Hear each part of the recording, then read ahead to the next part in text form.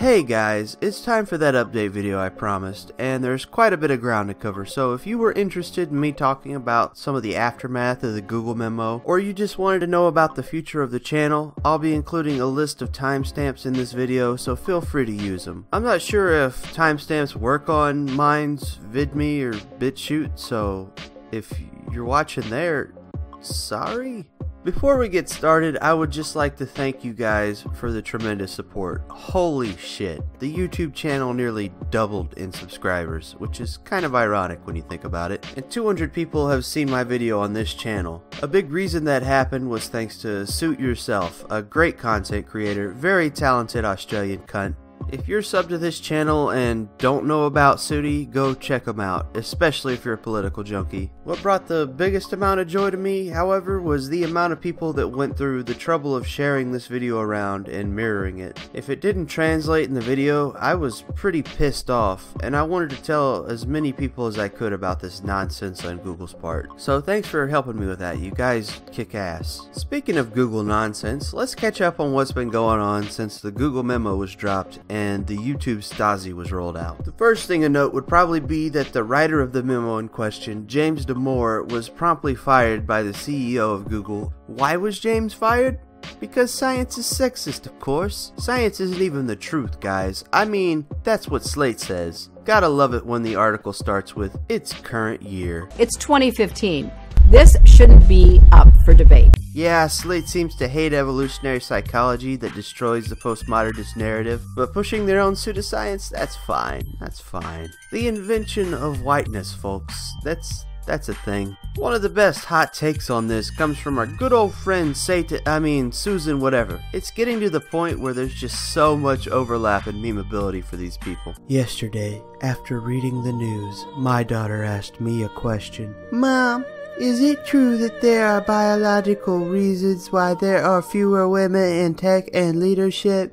That question, whether it's been asked outright, whispered quietly, or simply lingered in the back of someone's mind, has weighed heavily on me throughout my career in technology, though I've been lucky to work at a company where I've received a lot of support. Well, I'm convinced. Of course, while there's been a whole slew of articles that came up to browbeat Damore, there's a few good interviews with James Damore giving his own side of the story himself. Ironically, the reaction of Google, some of its employees, and much of the media seems to more or less prove James's point.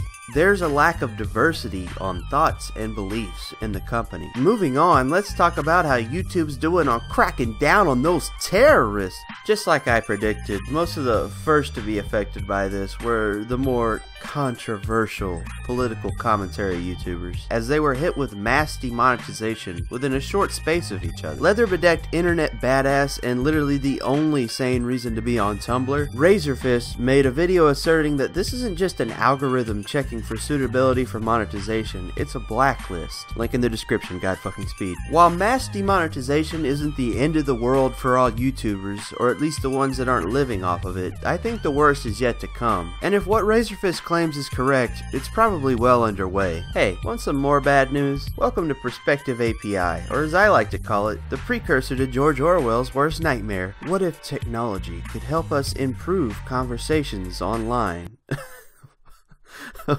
Oh boy, discussing things you care about can be difficult. The threat of abuse and harassment online means that many people stop expressing themselves and give up on seeking different opinions. Show of virtual hands, everybody. What makes expressing yourself or finding different opinions harder for you? When you're free to chat with whoever and have as big a reach as you and everyone else can, or when you're being shadow banned or restrained by the platform you're using? Perspective is an API that makes it easier to host better conversations. The API uses machine learning models to score the perceived impact a comment might have on a conversation.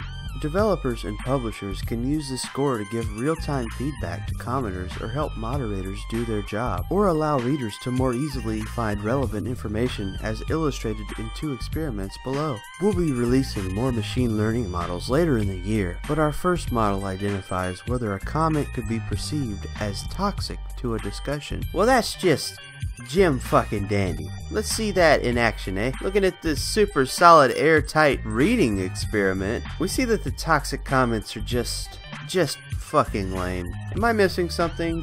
Did a bunch of Pentecostal preteens write these comments?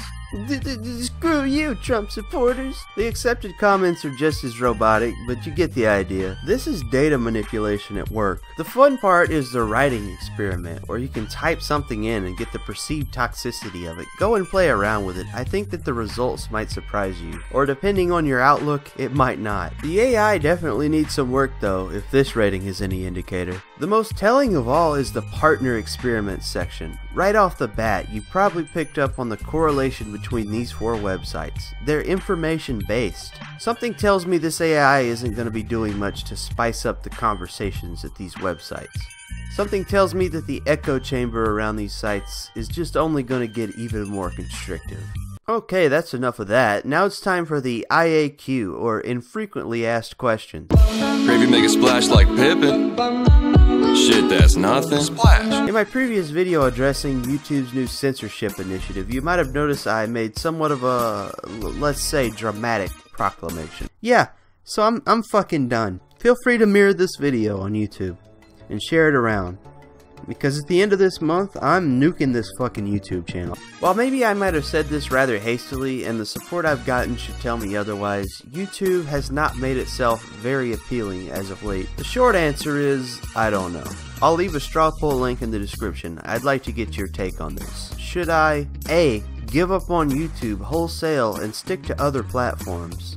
B. Limit my uploads to things I don't think will be flagged? C. Keep doing what I'm doing? I'm kind of leaning on doing either A or B, honestly, but I'd love your input. The plan as of now is I upload to VidMe and just about everywhere else first. Gravy, he be clean like Windex. Just hit your mom on my index. It was flagged by YouTube for being inappropriate. This is the second community strike for the exact same reason, yet YouTube called this my first strike? I don't know. Maybe they mean my first strike after the time limit for the last restriction ran out. I made a crude update on this earlier, but to reiterate, I did my best to ensure no nudity or any other breaches of TOS were made, and the video is still up on Minds, VidMe, and BitChute. Somebody on Twitter said that having porn in the title might have been enough to have it taken down, but considering the other bad porn reviews are still up, I doubt this is why. Honestly, if you look up the word porn in your YouTube search bar, I'd argue you could find videos much more lewd and vulgar than mine. Regardless, I've made an appeal and we'll see what happens, I guess. Mr. Clean. Gravy, why you flow so mean? Mr. Clean. Pull up with my whole damn team. I have, for the most part. To my knowledge, the only Google-related platform I'm still using is YouTube. I've made the switch from Google Chrome to an offshoot of Firefox called Pale Moon. It's actually pretty nice. I like the easily customizable homepage, and it's pretty fast too. The toolbar is easy to use as well, and it isn't so cluttered. I'm using Proton Mail instead of Google Mail now, thanks to a suggestion from a commenter. I like it. It's an encrypted mail service from Switzerland, and it's been good to me so far.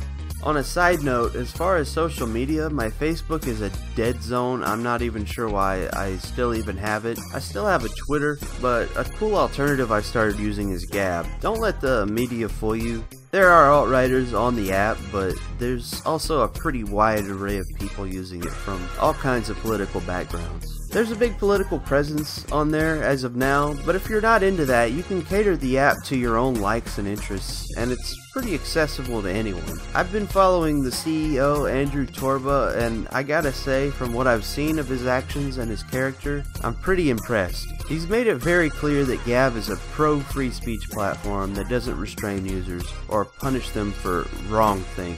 He wants everyone to have a voice, and it's a fucking shame that I feel the need to congratulate him for this.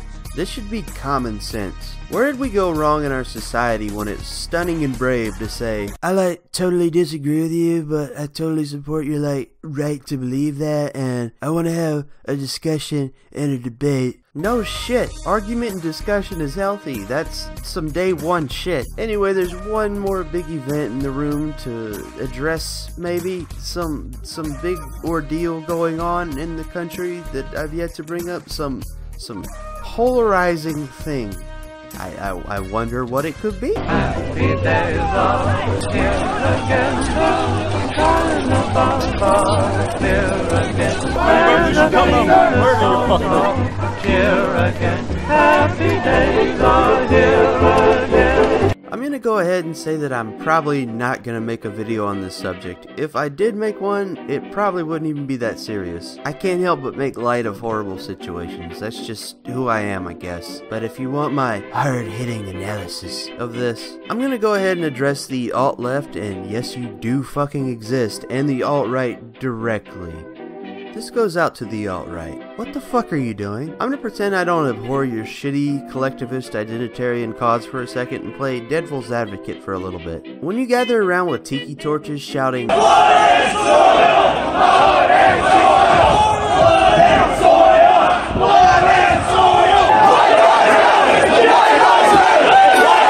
and soil! For the world to see, what kind of image are you putting on display? That night in Charlottesville, you were memed into oblivion, and it was glorious. Nobody was on your side. Some people were standing for your right to assemble and your basic human rights, me included, but the alt-right, as you know it, will never be the same. Nobody will be cheering you on. You will end up like Black Lives Matter and every other identitarian movement. You know how people in the South reacted to your rally? We laughed our asses off.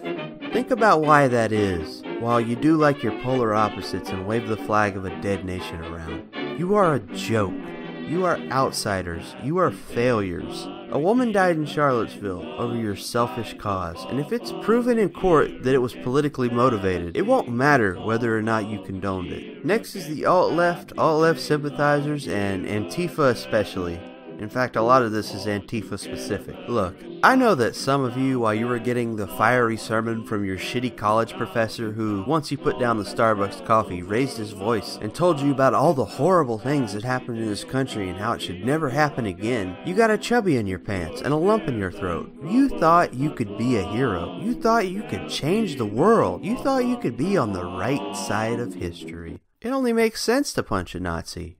Right? Maybe if there was a war going on and we were fighting an actual threat instead of some faggots whining about their identity. Wake the fuck up, sunshine. It's not 1941 anymore, and these neo-Nazis are not even close to what the SS were in their time. Nearly every time you guys are fighting in the streets, you're throwing the first punch, the first stone, the first bike lock. Where do you think the alt-right came from? How do you think they experienced any measurable growth?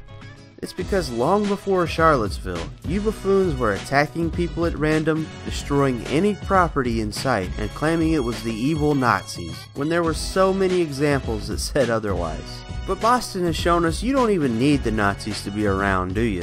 You're at Boston, en masse, ignorantly screeching at a comparatively small group of people, led by an Indian guy, that were holding a free speech rally. You know how that must look, right?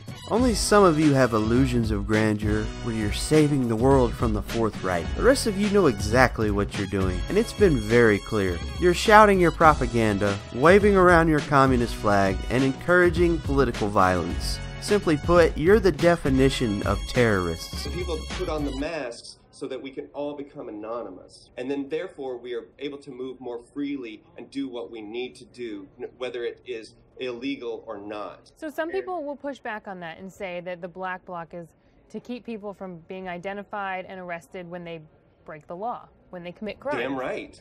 It's a good way to avoid the ramifications of law enforcement.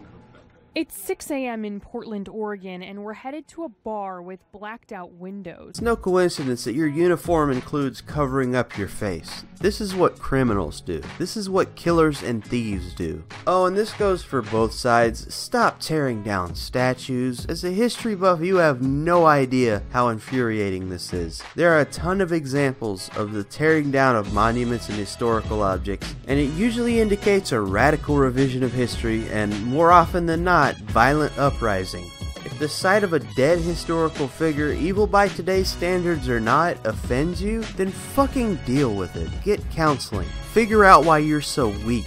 Don't encourage these morons to do this shit. Those statues serve a purpose, believe it or not. For the average citizen, it's not an idol, it's a reminder. It sounds cliche, but it's totally true. If you don't learn from history, you're doomed to repeat it. Let's not forget this. The group that's enjoying this insanity, the people that are thriving off this catastrophe, are the media, the mainstream press. Don't kid yourself, they are loving this. The MSM are going up like a dumpster fire, and they know it. This needs to be dragged out as long as it can for the sake of ratings. Kind of funny that that Russian conspiracy talk just went away, huh? Could it be that they've got a new moral panic to latch onto? Okay, I think I've made my point. Anyways, thanks for watching, and don't forget to cast your vote at the poll. And as always, keep on keeping on. Check us out.